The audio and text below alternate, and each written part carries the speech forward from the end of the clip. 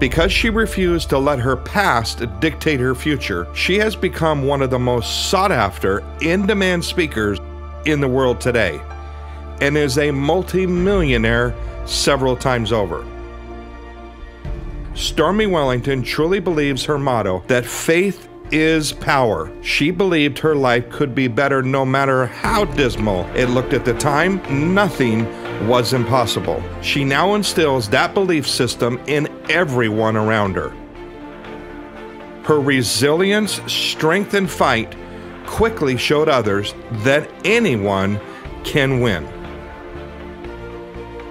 You're doing something that the world deems that's impossible.